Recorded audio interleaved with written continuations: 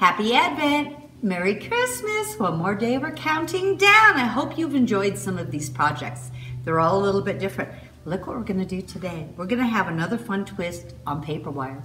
We're going to do her a little differently. As you can see, she doesn't have a face. You could put any face in there or none at all. Let's get started. So this is the template I'm using, and I kind of drew this out on here to make this girl. We're going to do this one a little bit differently. I'm using is my paper wire, and I cut about a yard. First thing we are going to do is fold it in half. So now you have your top. So what I'm going to do is go around just about where I think her neck is, and I'll open her head up right there. And I'm going to twist a couple times.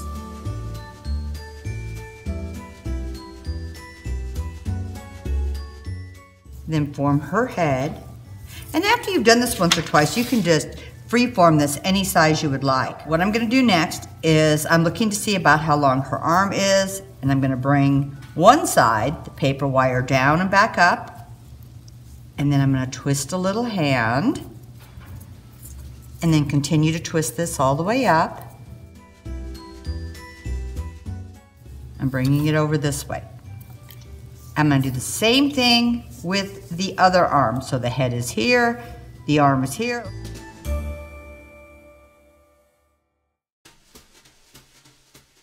Fold it back up and do the same thing with this side. Twist to make a little hand.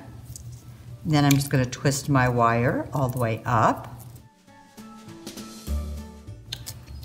And now this piece is facing this way and this is this way. I am just going to wrap them around each other once to twist a nice secure area there.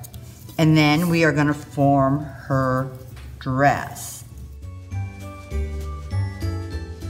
And right when I get to this where her leg is, I'm going to bend it down. This is a little different than just drawing and gluing down, but this is kind of fun too, because it gives you some more options to do some things, and you can get really creative. And then bring this leg down. I'm going to bring this leg up like we did with the arm. And I'm just going to make sure my other leg is the same size. Now you can see the excess I have. I am just going to twist this around here once or twice at the top. Twisting this end of this wire from the leg up down by where the dress is, just once or twice to hold it in place. And same thing, when I brought the leg up, I'm just going to twist this around.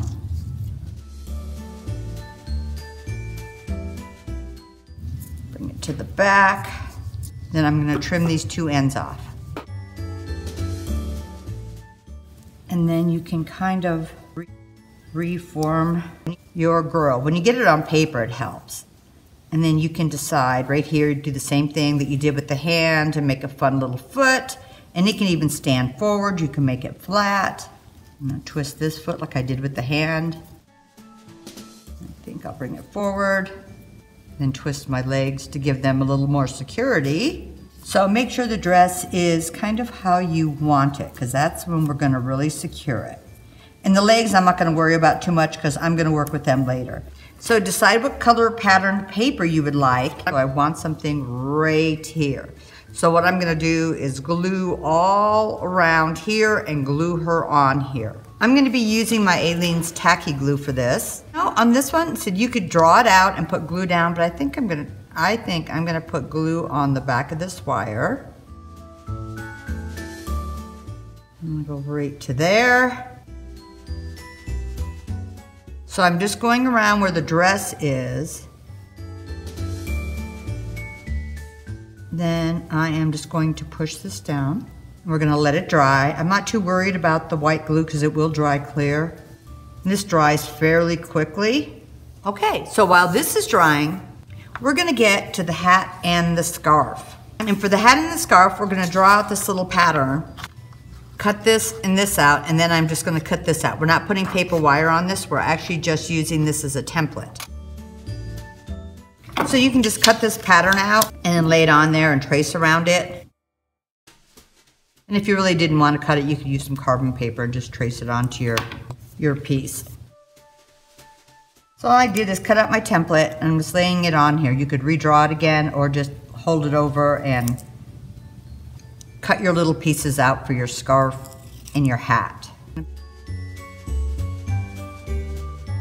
And we're still waiting for this to dry. We will work on the present she is holding. So I'm gonna take the template of this present, but really you could just make a rectangle, just draw around the outside edge.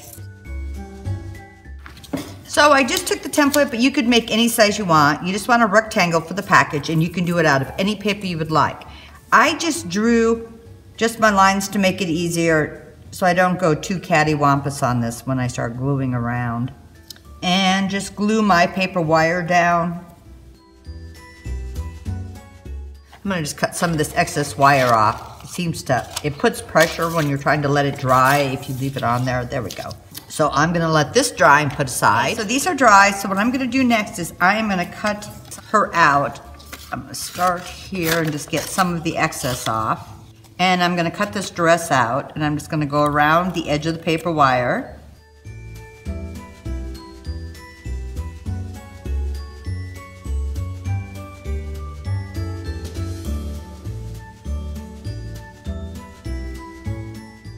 So I didn't put a face on her. You could do that. I just didn't. I'm gonna cut my present out, and I'm just cutting around the outside edges of the paper wire also.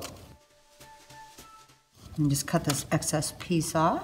Then I'm gonna take some other little pieces. And all I did with these, you could glue these down, but I found that if I just pulled them taut and just folded them over, it held just fine.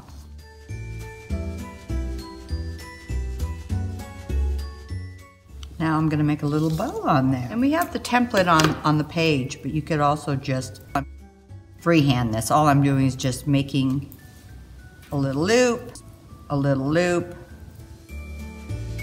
then I'll just twist these two together at the bottom. And this I will glue, I'll just glue right there. I'm just going to glue her hat on, and I'm just gonna glue this across the top. So I'm gonna put a little bit of glue on the top of the paper wire.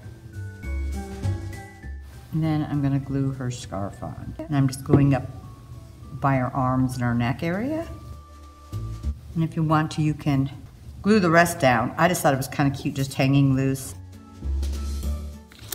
So I'm just gonna make a cute little sign that she's gonna hold in her hand, and I have this Merry Christmas stamp, so I'm just gonna use that. I think I'll just distress my sign a little since I ripped the edges.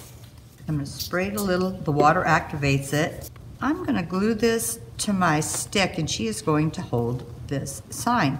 For this, I'm gonna use just a little bit of hot glue. Put that on there. Move her arms, and she's gonna be holding a couple things here. And she'll hold this present and a piece of a tree.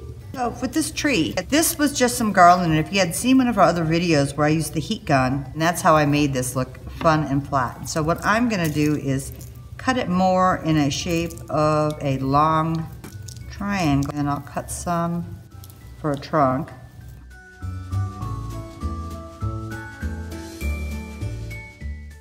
And I just kind of squish that down. Now, if you're concerned about this at all, you can just hot glue these pieces together.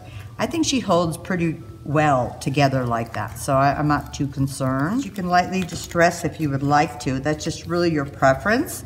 And I'm just using my vintage photo distressing ink. So now I'm gonna put the sign into her hand.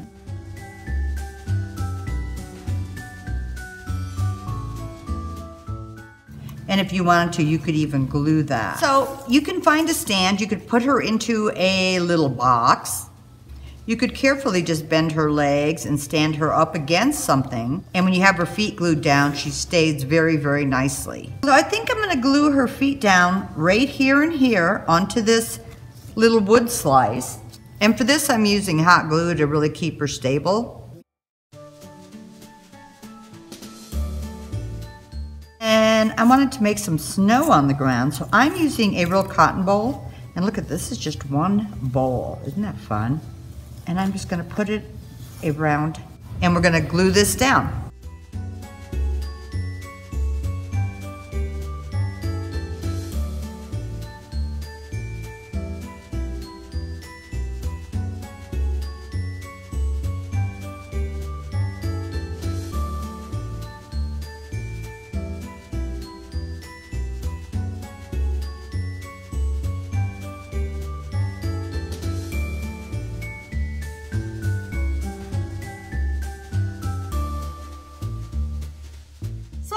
guys try this out. Wasn't this a fun way to do paper wire? But whatever you do, have fun. Happy Advent. Merry Christmas.